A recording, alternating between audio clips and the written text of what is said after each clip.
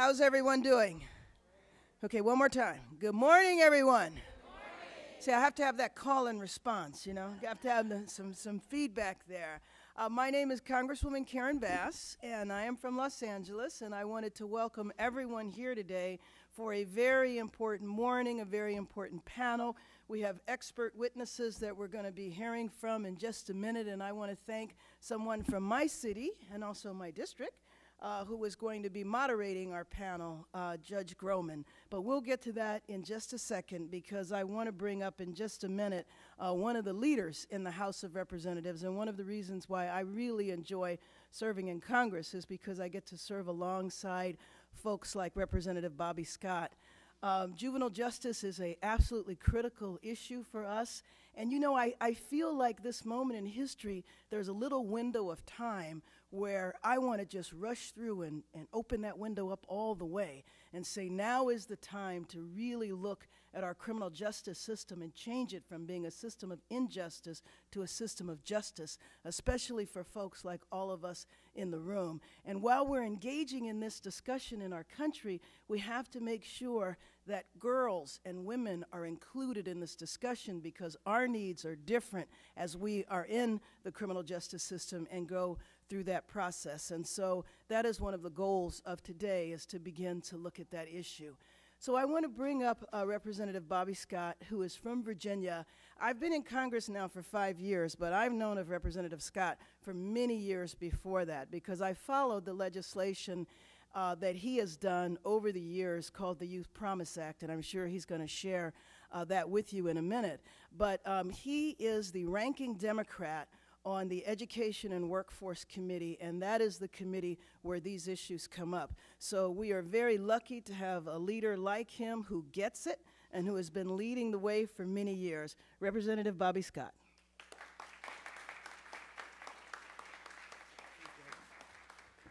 Thank you, Karen. And what we're lucky to have in Congress of people like you.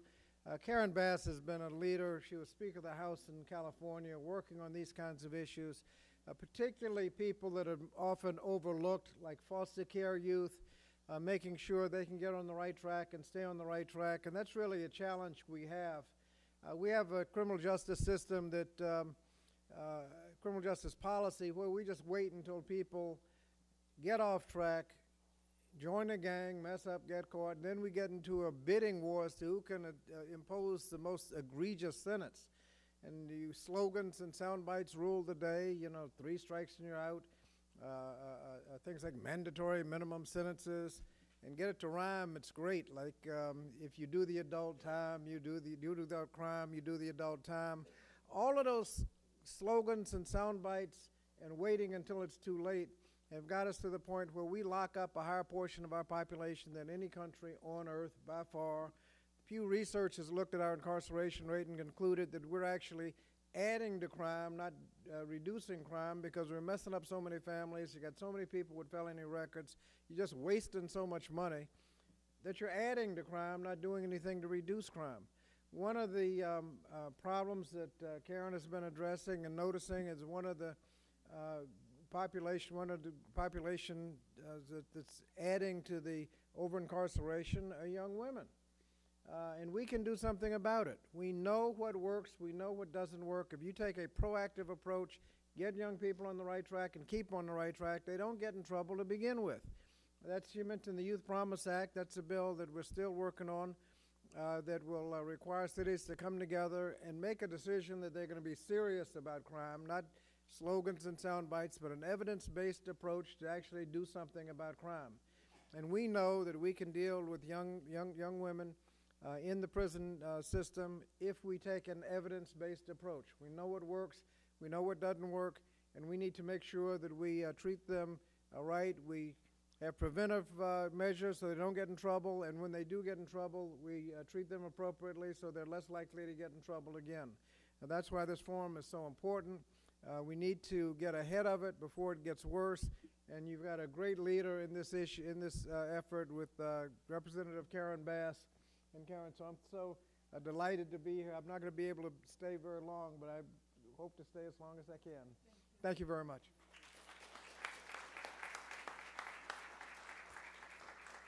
Thank you, Representative Scott. So let's get down to business. I want to introduce our moderator today. Judge Donna Quigley Groman has been a judicial officer since 1997.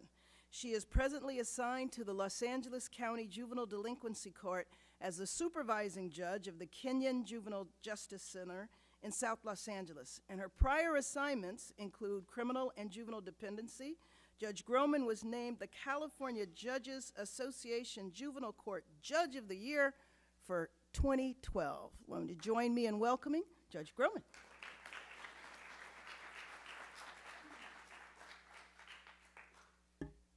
Good morning, everybody.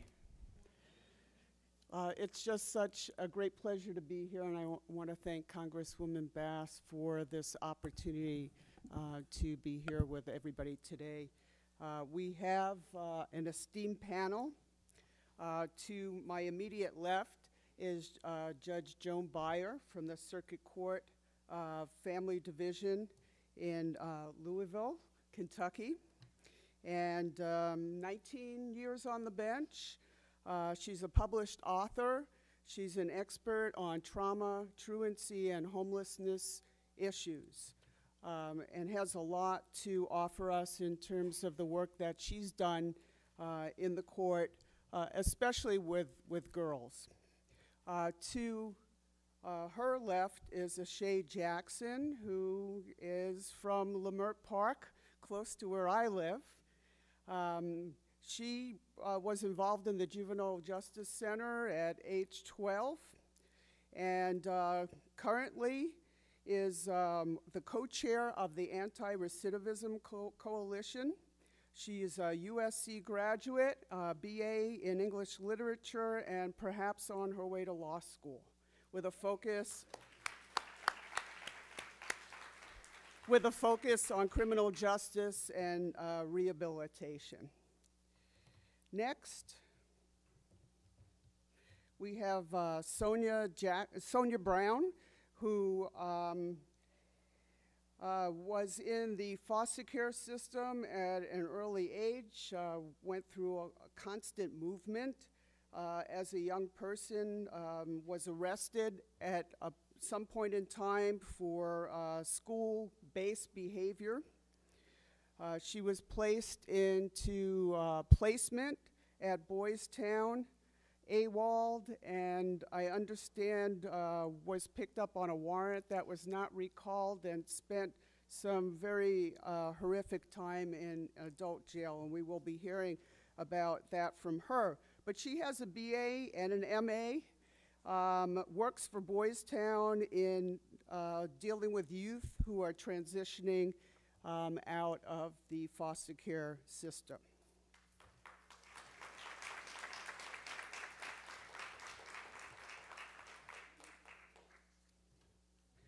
Next, we have Haley Marie Caesar. Haley's 17 years old, has been through the system, the foster care system, victim of physical abuse, was arrested for violence against her mother, was placed on probation, went into placement, has had to deal with numerous mental health issues, but she is here today as a speaker from the PACE program and here to tell us about her experience and how she was able to overcome all of her challenges. And she will be a senior in high school next year, graduating and then on to college.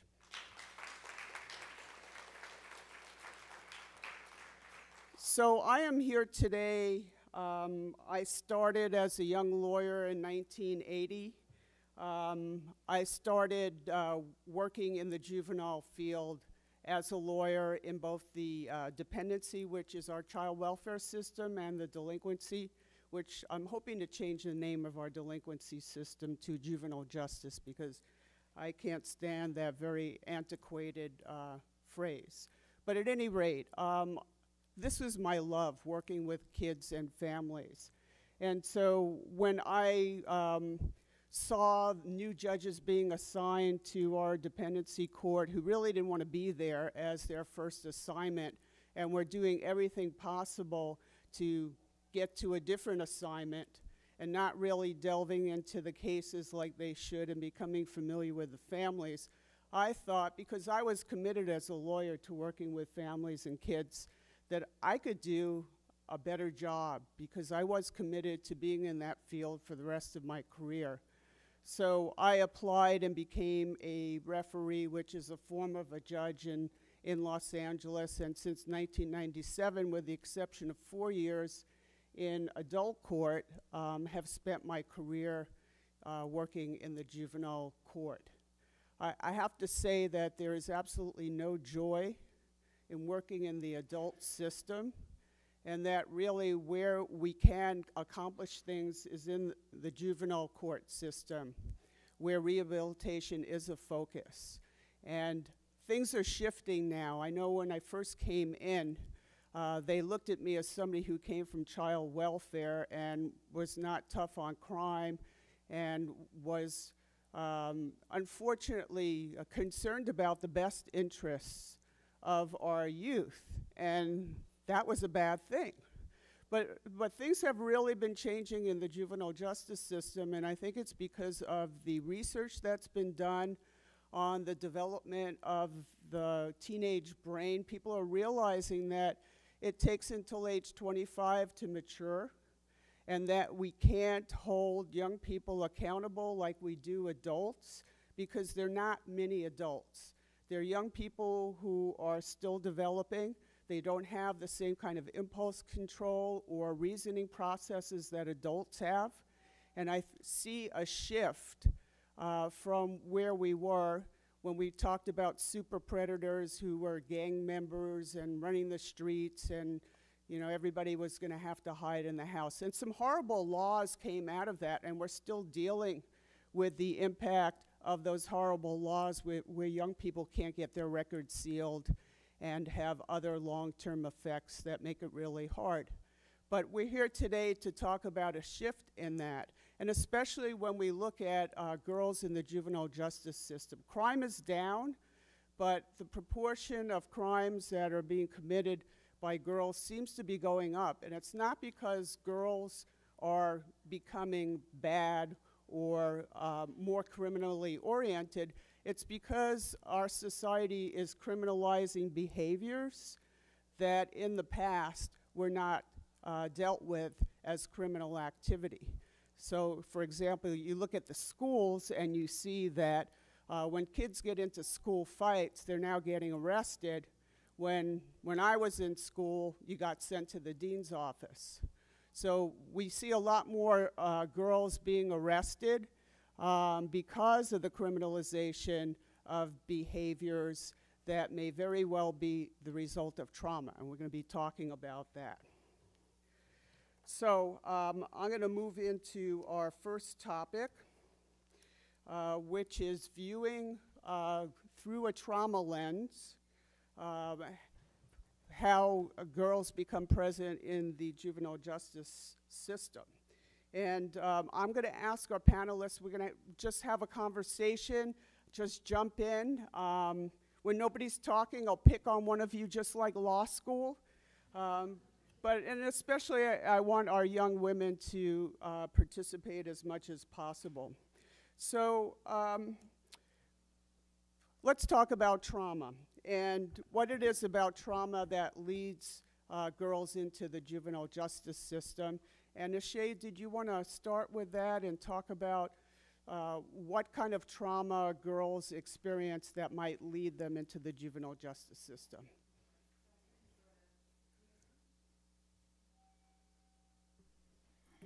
Hello? Oh, great. So I'll start with a little bit about my background and then ease into a more general perspective. And so I am from South LA. I grew up in a single parent home. And when I was 12 years old, my sisters and I were removed from the home for child abuse. Around the same time, I had been expelled from middle school for bringing a knife to school. And so I was also introduced to the alternative schooling. I was in continuation school. In alternative schooling, I think I was prematurely exposed to like a lot of the gang violence and the substance abuse. I was considered a smarter student, and so instead of being placed with other middle school students, I was placed with high school students. And being in foster care and also alternative schooling, I think I had a lot of issues with understanding or having a sense of self, a sense of safety. And as a 12-year-old going to 13 and 14, I had serious substance abuse issues that I really couldn't get over. And so at 15, I was facing a murder case. I hadn't been the suspect. Well, I was a suspect initially because I was protecting my boyfriend who actually committed the murder. And prior to my incarceration, I was homeless. My boyfriend did house me during the time. And so I felt like after he committed the crime, I was in debt to him and I needed to protect him in the courts. And I think I was traumatized, or the trauma began in the household. And then a lot of the domestic issues I was experiencing translated into my academics, and then my behavior was worse. And I was in the street life. I was gang affiliated and just leading a life of destruction.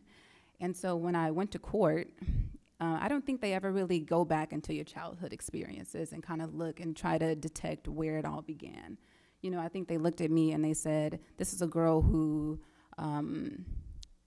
initially, I was really just a witness, you know, but if you want to protect your boyfriend, you're just as culpable for the crime. And so I think for me, it was really just a chain of traumatic experiences that we never really got to heal.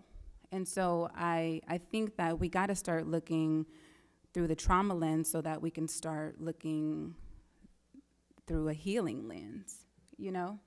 So, SJ, what kind of trauma are girls exposed to? A lot of sexual violence. I think in most cases, it's abuse from domestic partners. And I think what you have when women are incarcerated, they are going to jail for issues concerning partners, you know, whether it's them being a victim of domestic violence and then them reacting, they maybe kill their trafficker in some cases if they're being trafficked.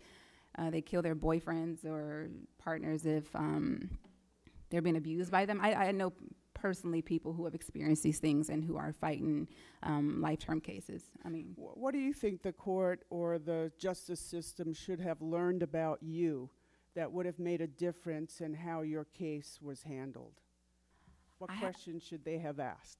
I had a lot of really deep-rooted issues at the time of my incarceration, and I think I was crying out in a lot of different ways, but no one was really curious about who I was and what I was going through being a young girl from South LA, just really in the streets, you know, and I kind of wanted them to be more interested in my story, you know. And so, I mean, when you get in the courtroom, the judge hardly even takes the time to look up at you from the report and connect with you, you know. And I think through trauma, at the core of it, of the experience, is really disempowerment and disconnection. Mm-hmm. And so you kind of, you seek that time to feel empowered or to feel connected to something, but you never quite get there because in the court you feel more silenced than ever. Right. Yeah. Sonia, did you want to talk a little bit about how we should be viewing girls through a trauma lens? Yes. When we're talking about viewing girls through a trauma lens, it's great to look at it in terms of sexual and physical abuse. But where I'm from in New Orleans, Louisiana, a lot of young people have experienced trauma post Hurricane Katrina. A lot of people know that was a big traumatizing event there in New Orleans. Young people in my community are traumatized by seeing murders every day. We have a very high crime rate. PTSD, young people who experience Hurricane Katrina, research shows are 10 times more likely than the general population to experience PTSD. For young people in foster care, for example, I grew up in the foster care system. My mother was schizophrenic. My dad was also diagnosed with a mental illness as well as an alcoholic. When I was placed into foster care, I didn't initially feel traumatized by that. I was actually happy with being placed into foster care because I realized where I was coming from was not healthy. But I was traumatized when I was separated from all of my siblings and placed into different foster homes because my sister, my older sister, acted as a surrogate mother. She was the one in the home taking care of all of my mom's children when my mom wasn't able to do so. So the traumatization came once I was separated. It's more than just sexual and physical abuse. And if we just look at it as that, then I think we're missing so much. So that's. And Haley, did you have something that you wanted to add? I would definitely say that. I'd probably say that when I got put into the system, it was for fighting on my mom. And they just looked at me as some kid that was like beating on my mom. My mom is like 5'2", and I am very tall. So they were like, oh, this big kid is beating on her mom. And that wasn't the case at all. My mom her choice for discipline was to hit me or etc. She would do whatever she had to get me to listen to her. So, I mean, for me, I saw my mom in an abusive relationship for a long time. So how I seen it was that I watched my mom, at the time, I watched my mom get beat for so long that I felt like I wasn't gonna let anyone hit me. I wasn't gonna let someone put their hands on me, even if it was my mom. And there was a time that my mom had got locked up for 2 years. And so I felt like during those 2 years, I had lost connection from her. I felt like I didn't have a mom. My dad was already, he's addicted to a lot of drugs. He's never been president. I was raised by my grandmother when I was 6. I got moved to Florida. And so my grandma was sort of my parent. And so when I got put into the system, everyone just saw me as like this big bad kid or something. Like, I don't really know what it was. I didn't have a past of like beating on anyone. I never was a bully. I never like got in fights at school, nothing like that. And so they just saw, I don't really know what they saw, honestly. But they didn't know that like I've been molested and that I did watch my mom in a bad relationship and that my dad is on drugs. And so when I was younger, he would come in and out. So sometimes I would have a dad and sometimes I see just someone really bad on drugs in front of me. There was times that my mom had to sleep around and sell drugs to feed me and my sister. And no one ever asked why I was acting the way I did. They just saw a bad kid. Then when I was around 12, when I got put on probation, after already fighting on my mom, we had been fighting for about 2 years. It probably started when I was around 11. And so I got put into PACE. And at first, honestly, PACE is an all-girls school. I was like, I don't know if I can do this. It's a lot of girls. And, you know, girls, everyone thinks drama. So I got put into PACE, and honestly, things started to change. My mom actually, I can honestly say she started to be a mom. She started getting the skills to actually parent, even though I did feel like my childhood was halfway over. We started having family sessions. We started actually talking instead of always screaming at each other and thinking that, oh, if we fight, that's our way of like connecting and having conversation. So we got lots of help, and things are definitely better now. I feel like in the system, no one ever saw me as me. They didn't ask me any questions about why I was doing what I was doing. They just saw what I did, which I maybe hit my mom back. Or there was a time where, my mom was trying to get my cell phone, which I was being hard-headed, and I wouldn't give it to her. And so my mom was pulling my leg, and if she would have kept on pulling me off the bed, I would have like busted my head on the ground. So if she's holding my leg, I moved it, and so I kicked her, and I got a charge for that. So there's been lots of things that people didn't actually think like, oh, why did this actually happen, or what was actually happening at the house? So there was lots of times that I felt like I wasn't being listened to, so it got to the point where I stopped talking. So I would just go in front of the judge, and they would tell me what I did, even though they weren't there, and I just took whatever the sentence they gave me. So, Haley, if you could turn this around, if you were the judge and you had Haley before you, what was it that you would have wanted to know, and how would you have responded? How did I feel that day? Like, what exactly had me feel the way that I wanted to hit my mom? Or not necessarily hit her, but protect myself. I'd probably honestly talk to me. And you can't ask, even if they did ask the right questions, you can't ask a child questions in front of a whole bunch of people that are already judging the child. They already see this bad child, so they're already treating me like I'm a criminal. And Judge Beyer, tell us about your experience in working with girls who have had traumatic experiences and how you would respond to that. Well, first of all, good morning and thank you. When Judge Groman and I walked in, I said, the most important voices in the room are the room of these young women that have experienced if you would, the other side of the court system, sitting on the other side of the table. And it's an incredible both burden and an honor to be able to work with youth in the system because if you're wrong, you're really, really wrong. And so my mantra was really, if I had only known.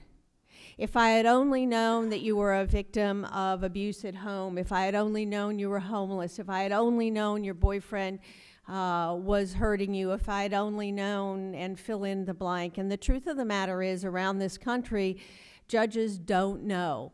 And cases, hundreds and hundreds of cases and faces come before us.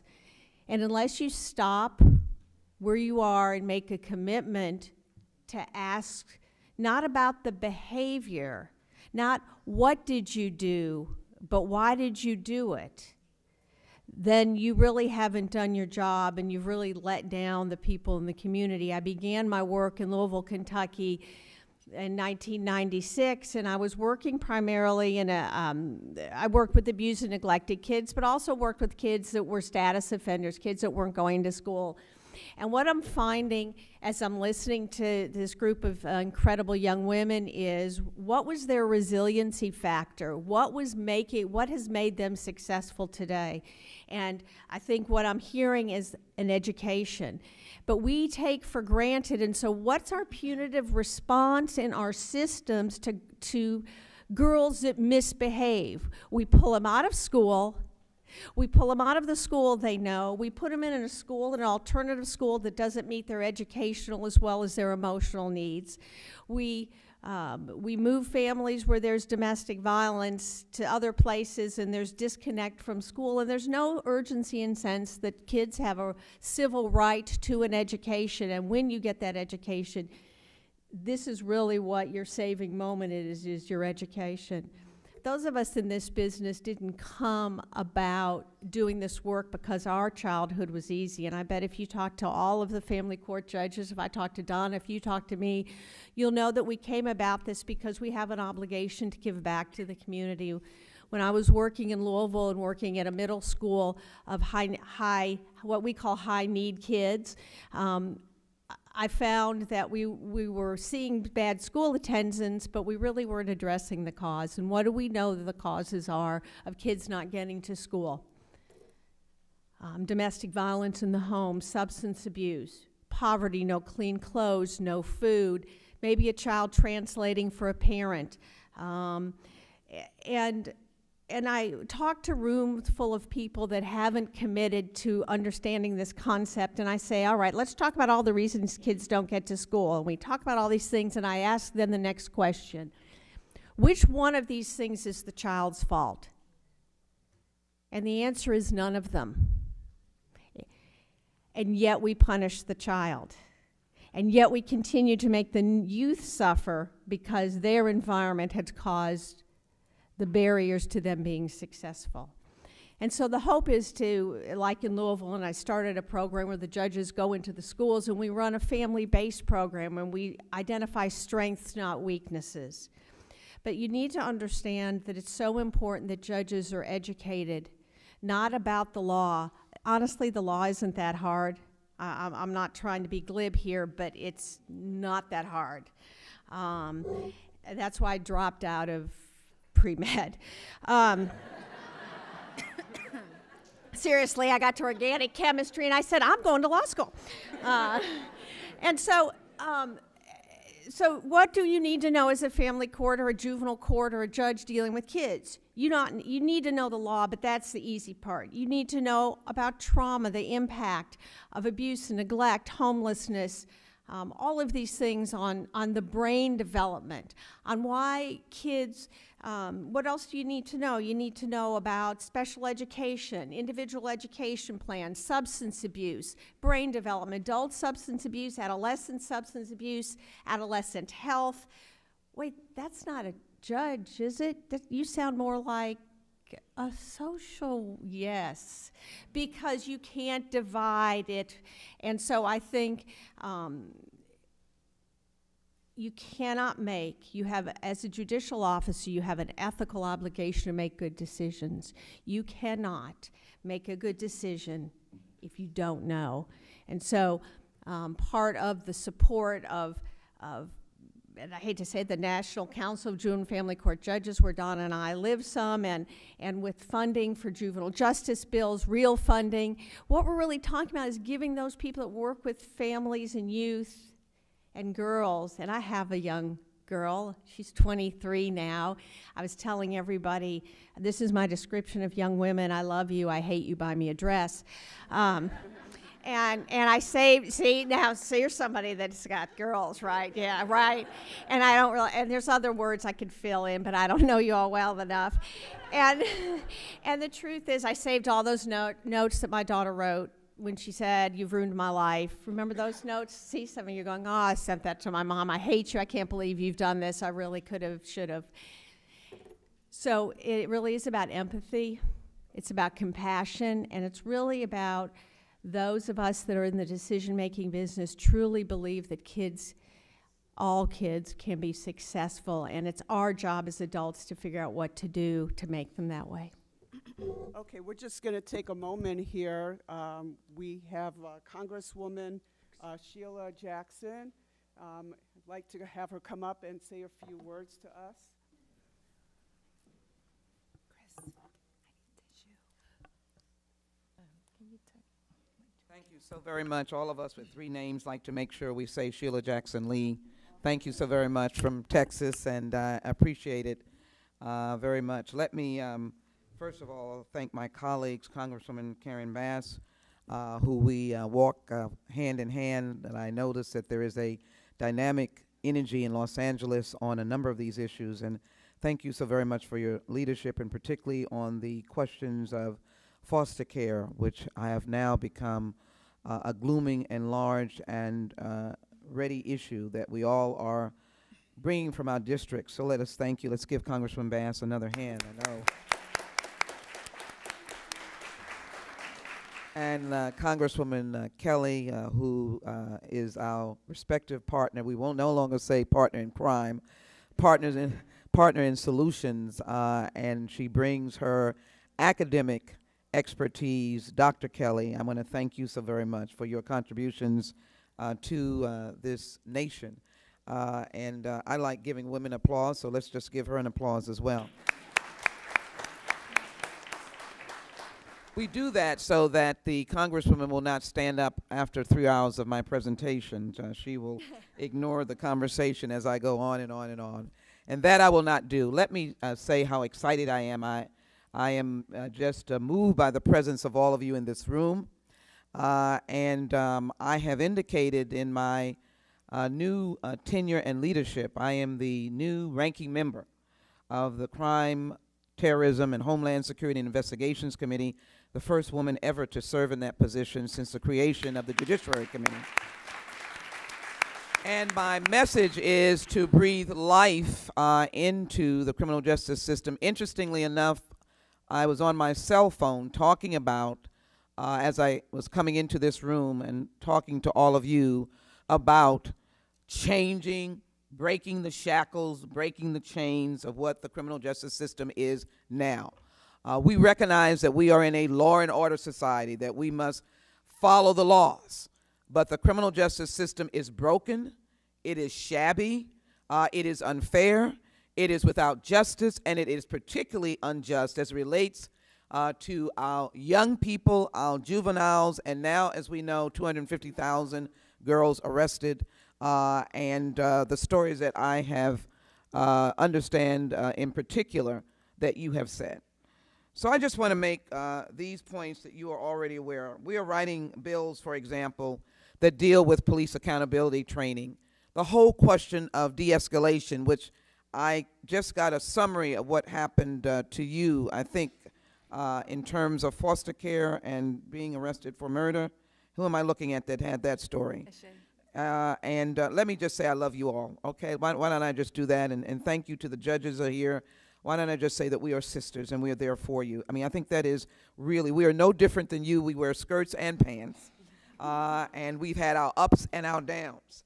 And so October, yes, okay. And so I just want to get that in while I briefly make these remarks and get gavelled down and go to my seat. But I'm really moved by where we are in the criminal justice system, because America's antenna, America's hairs are on their head, and it's long overdue, because we have people who are incarcerated. We have the young man from New York, a juvenile incarcerated in a jail, not a prison, at age 16, in isolation for the entire time, beat, finally oh, by the way, $3,000 bail, which the family either could never get and then forgot, 3 years, never came to trial, was released. 2 weeks later, he committed suicide.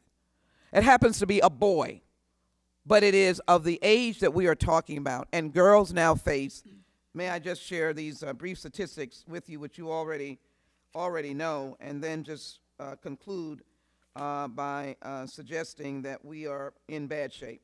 Between 1991 and 2003, girls' detentions rose by 98% compared to 29% increase in boys, and girls' commitments to facilities increased by 88% between 1991 and 2003, while boys' commitments increased by only 23%. What is going on here?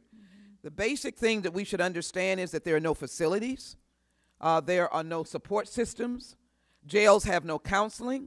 They have no mental health systems. Let me just broadly say it. I know some may be more innovative than the Harris County Jail. But by and large, there is no comfort. There is no pathway. And we have to stop that. It's absolutely broke. And so I'm intending to put together a joint task force dealing with these questions. And might I say, as I do that, I am tired of talk. This is very good. I am glad, because it gives us information. But are we committed to break these shackles, to be able to hear these stories? And I know that we're among friends here. I think Karen and our colleagues will say to our Republican friends, this is the session that we must do criminal justice reform. We just can't get out of here this session, the 114th Congress, and be able to go away and not respond to what you have said beyond the social services, Judge, that we need, helping you in the juvenile justice system. We just cannot go away. So as I said, Cadet Bill deals with recounting of excessive force by police. Building trust is to stop the random stops that people get on streets to build revenue in small communities. So I'm minding my business and I get stopped. It is also to address questions like being picked up for taking a knapsack. Maybe there was $100 million in it. I don't know. But it doesn't seem to me that a $3,000 bail equal, or the treatment that you received equal, the fact that you were living in circumstances that you could not avoid. Is anybody listening? So I think we need a dual system. We are law and order people. We call 911.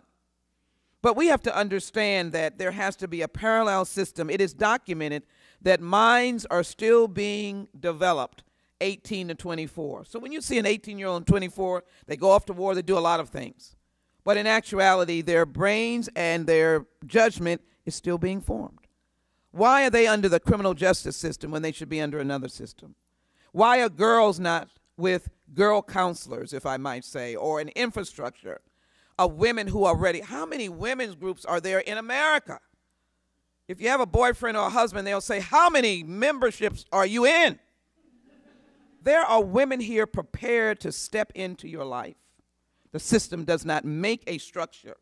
I want to make that structure so that the judge can say, I am so-and-so and so is going to, you're designated to the such and such chapter or detail that is associated with the court. I'm not suggesting that the court goes out and runs up and down the street and calls in women, but let it be a structured process. Let it be secular. We're not, whether it comes from the faith community, but it is secular. And we need to begin to make these kinds of real changes. I close by saying there are all kinds of things that we're going to be doing and need to do. We should never leave here without sentencing reform, mandatory minimums, which impact juveniles as well. We should not leave here without trying to deal with the questions of excessive and lethal force. And as we looked at the outrageous video in McKinney, as we respect officers who have fallen in the line of duty, I've gone to many funerals, we must also get them to embrace the question and then give the answer. What is the mode of their service? Because that's the first line that you met. An officer, I assume, took you in, began this process. And so as I speak to police officers, my belief is that we should move from the warrior mentality. Yeah. Because we are law-abiding. Those who are not, you understand, to the guardian mentality, which allows you to pose questions, to step back, to de-escalate, unarmed, bathing suit, bikini-wearing teenagers. What a different scene that would have been if you were a guardian and not a warrior. Maybe you would not have done a somersault, put your knee on the back of a 15-year-old, and just maybe you were interviewing from a Schwarzenegger movie, and we didn't know it. My friends, I am, again, moved by your presence here. There are a number of bills and things that I could carry on a discussion about, but I think what I want to say to you is that I will be a listening ear. Many legislative initiatives we intend to propose and pass. I hope the Joint Task Force will, again, provide a parallel of listening to people from around the country so that what we do with the juvenile justice system is to breathe life into it and to make sure that it is a reform system that understands the human dignity, first of America, but more particularly of the brightest we have, and that is all of those who fall into that category of first getting up the steps of opportunity, each and every one of you. You are not counted out. You're not discounted. You're not undercounted. You should be overcounted for what you represent to us. And I hope that you will see in the members of Congress their desire to listen but to act. And I can't act unless I have the pressure of all of you on this body that is the most powerful body in the world. We need to hear from people energized to say we are not going anywhere until real criminal justice reform is enacted, signed by the President of the United States. Thank you all so very much for this. And Karen, thank you for this.